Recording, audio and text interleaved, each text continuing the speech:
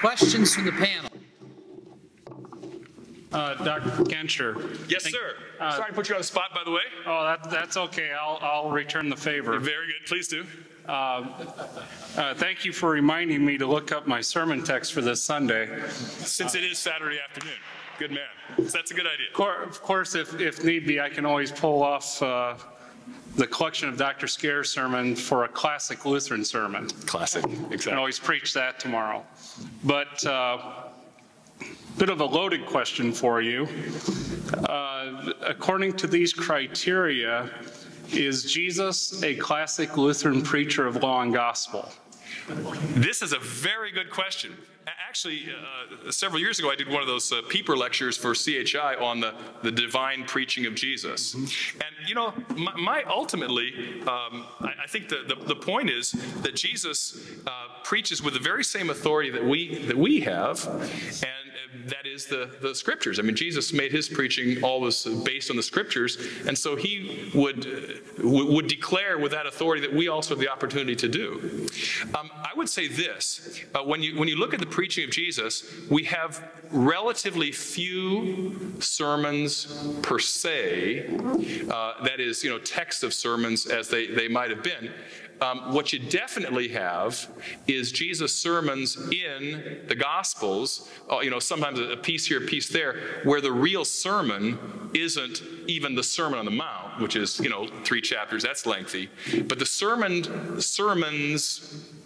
put the parentheses around the S, the sermons of Jesus that we have are the Gospels themselves. And in the 4 Gospels, I think you have a magnificent declaration of this. Yes. I have a question because I have been working on my pericope for Sunday, but since Sunday night, right? I haven't actually gotten to the end of it, okay, of the sermon writing. So I'm going to finish that up tonight when I go back to Columbia. But it really has to do with what Justin said here. I see this all over in Jesus' teaching. I mean, the end of the pericope for me in the one-year pericopal system tomorrow is, then the king said to the servants, bind him hand and foot and throw him into the outer darkness. In that place there will be weeping and gnashing of teeth. Yep. For many are called, but few are chosen. This is the gospel of the Lord.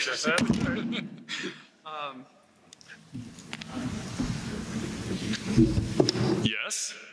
Is there a way of doing what, I mean, is Jesus classically a Lutheran? I see him, and I also see this in the teaching of John the Baptist, which Jesus followed in. The message was always one of repentance, which sounds a lot like work. Now, the first part of the pericope is the wedding banquet. Right.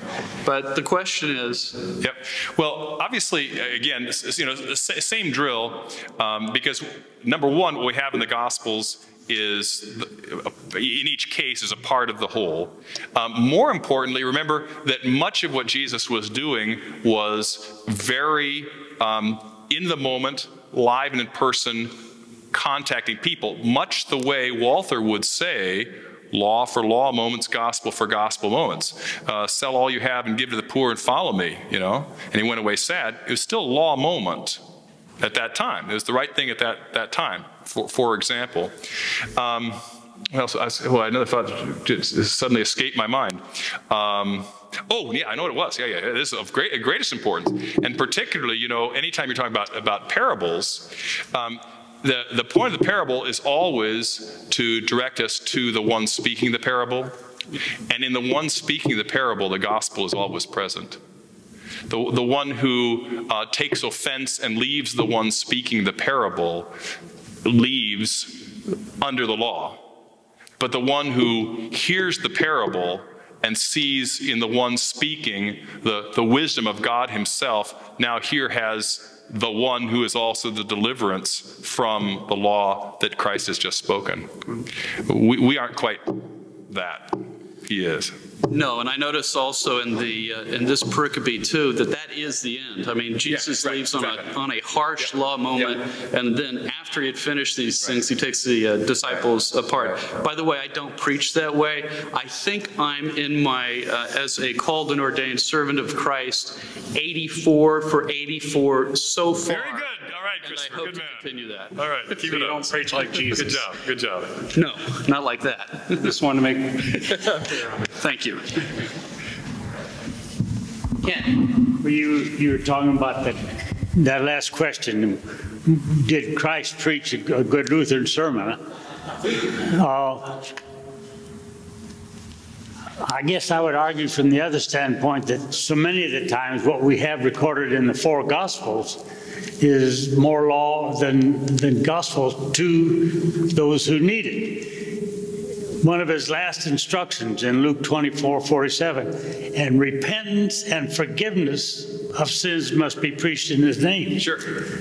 If there is no repentance, there is no forgiveness. Sure. But of course, I mean, So that is as perfect an epitome of law gospel preaching. I mean, that's the mandate for preaching.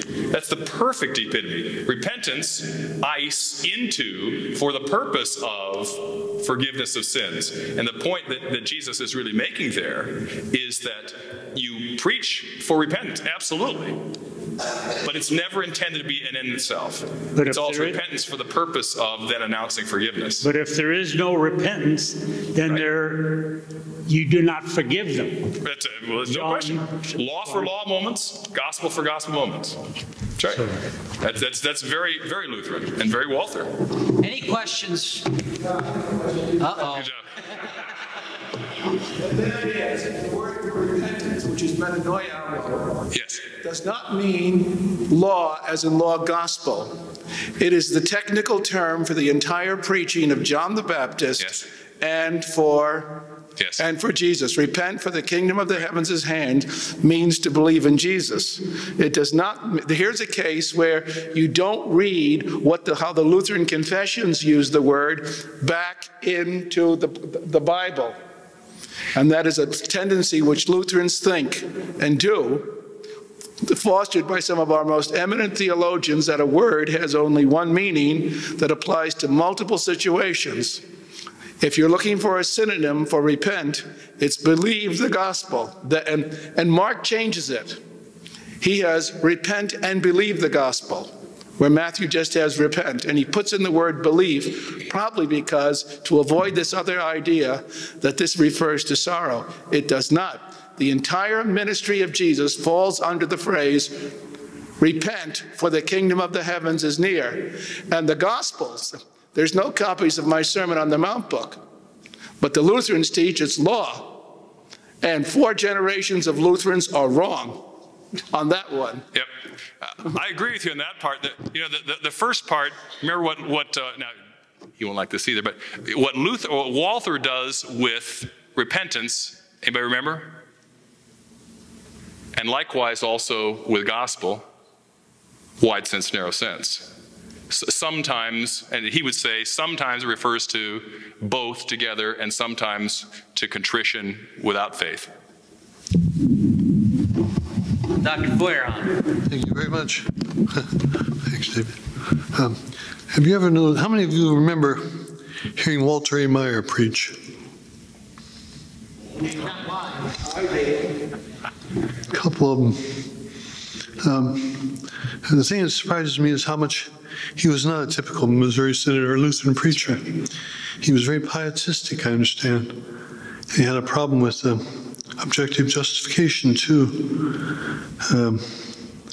And yet the people appreciated so much his sermons, and yet they left him, I'm sure, under the law often. It's a riddle to me, how they could appreciate him so much. But there's a certain dynamic there of rhetoric that kind of caught them and carried them along, I guess. But it's quite a remarkable thing with a man of such famous preaching ability could be so law-oriented. Just an observation. That's true. And I shouldn't second that. We should let that go as is. But I had my students analyze one Lutheran Hour sermon of last year, and they all saw it right away.